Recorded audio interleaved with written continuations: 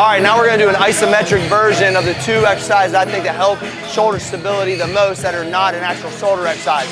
We're gonna do lat pull down and cable shrugs. So when I say isometric, you're gonna get like a medium weight that you can keep good position in.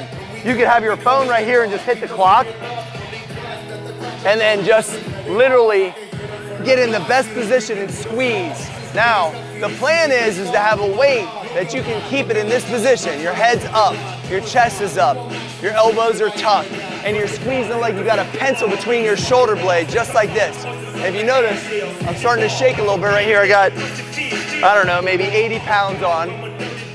And we'll try to go 30 seconds to a minute just to create more stability in that upper back and lats, just like that. Then we'll jump right to some type of shrug. I prefer the cable shrug, the same type of thing.